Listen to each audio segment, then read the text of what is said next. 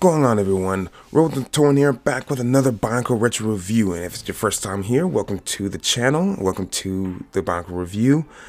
And today, we are looking at the chronicler himself, Takua and Pewku. I forgot the name that fast. But anyway, let's look at the set number. The set number is 8595.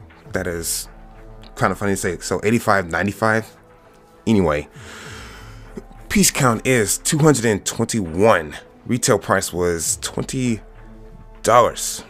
So back in the day, pretty cheap set to get. This was your typical set that you see nowadays. That'd be about that same price. That is like kind of like whatever. But this was the big Titan set back then. But I'm getting ahead of myself.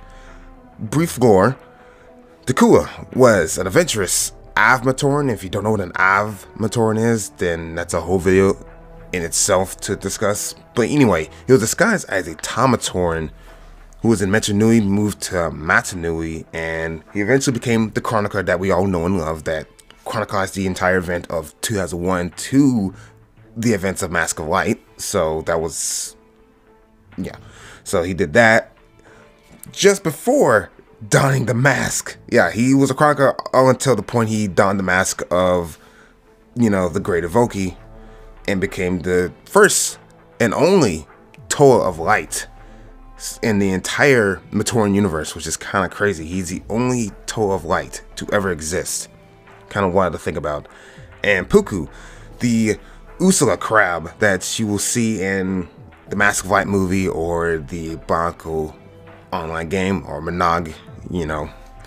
So it was the Ursula crab that was a taxi service in the Po-Rahi and Onurahi regions. So that was her job. She was, you know, tech service. You know what she does. But during her travels, on her job, she found Takua and instantly took a liking to him. So that's kind of how they met. Just one random day, basically. So yeah. Okay, that aside, now let us look at the pros.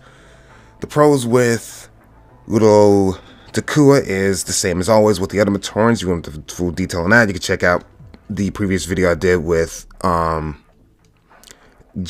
and the other Matoran. But a quick summarization of that is, well, Takua, good color scheme, you know, leg, feet, arms, hands, and comes with the staff, you know, all this good articulation and the gear in the back, you know, typical stuff.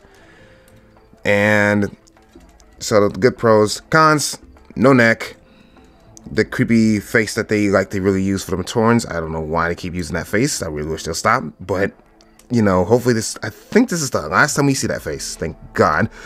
But color scheme is really good. However, his legs were not supposed to be blue. They were supposed to be yellow, as you've seen him in the movie or in the Monog game or anywhere else. He's supposed to have yellow legs, but for some reason in this set they gave him blue. But that's kind of weird.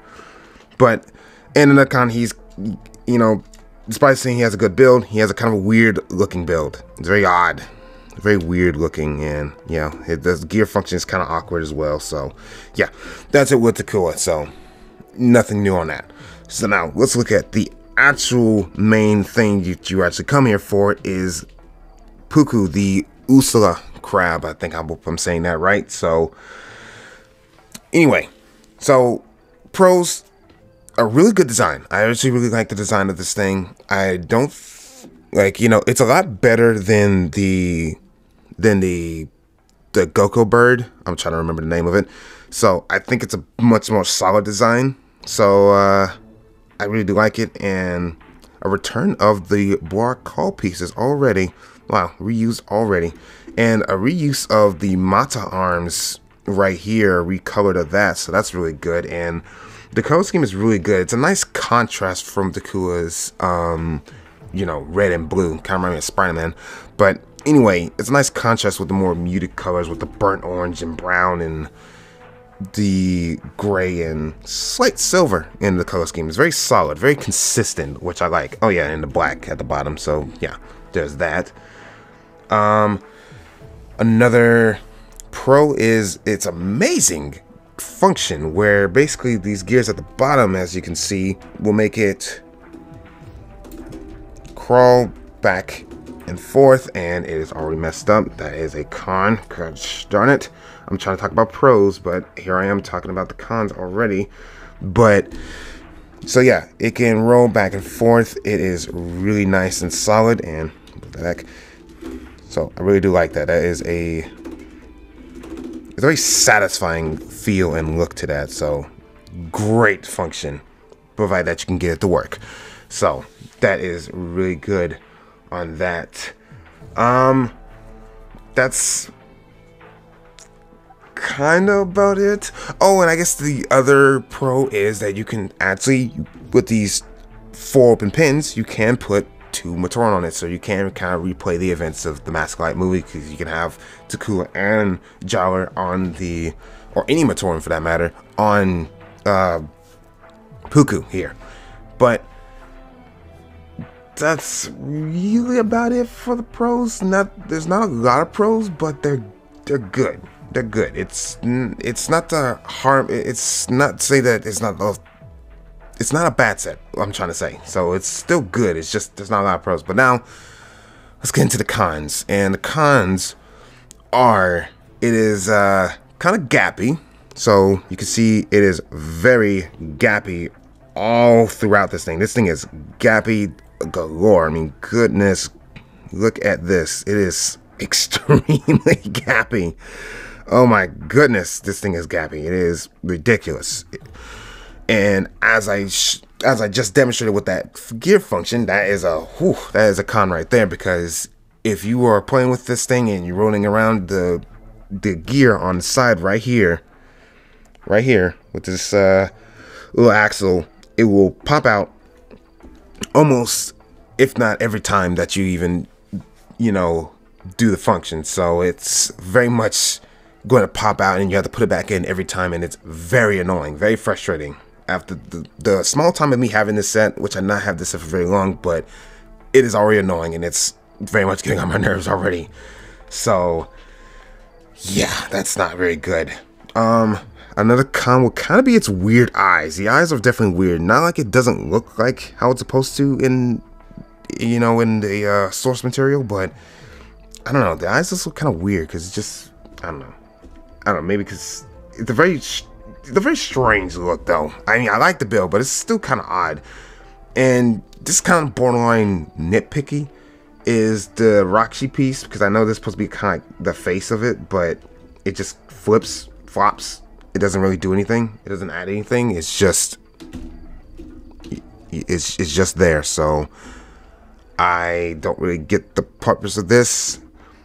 Granted, that's a nitpick, but I don't like it. So I will count that as just me being nitpicky instead of a con. It's just nitpicky, but whatever, how you see that. And all of these tubes are just, I feel like that was just their kind of way to make it look bigger than what it actually is, even though the tubes don't really add much to it. I mean, they're nice, but they don't really add much. Again, me being nitpicky, but yeah, it's kind of like it's kind of just there. So but yeah, not much else to say about this thing. I mean, it's a good set. I like it a lot. I like it more than the Goku Burr, as I already mentioned. So the score I'll give it is a 6.9. So it's still pretty good. It's pretty good. Do I recommend it? Yeah, sure. I recommend it. I mean, hey, it's a way to get it's actually the only set to actually have Takua in an official set. And yes, you can make him from the McTorns and get the pieces, but this is the set to actually have a Takua in it without having you make it on your own with like spare parts or go on Bricklink or something to get it. You can just have it and bam, there you go, Takua. And the Pewku is a nice addition. You know, she's actually a prominent character, at least from the Monog game and the Mask of Light. I mean, you see her enough times, so that's pretty nice. And yeah, so that's kind of been my thoughts on that. So there's not else to say on this set other than, I don't know, go out and get it. I mean, it's a good set, but so yeah, those are my thoughts. Tell me what you think down in the comments. I'll read them, and join me next time when I look at the Master of shadows, the dark one, the villain, the main reason why all this stuff is happening to Master Nui. Anyway, yes, the Dark Lord, Makuta.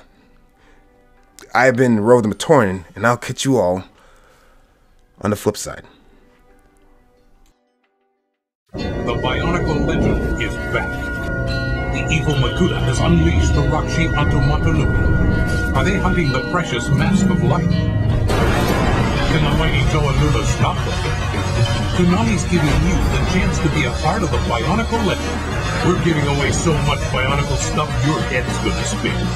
One grand prize winner hits the jackpot. The only solid platinum Kanohi Mask of Light in existence.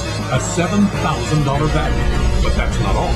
The grand prize winner also scores a 36-inch color TV, a DVD player, and a giant pile of other Bionicle goodies. Look at that.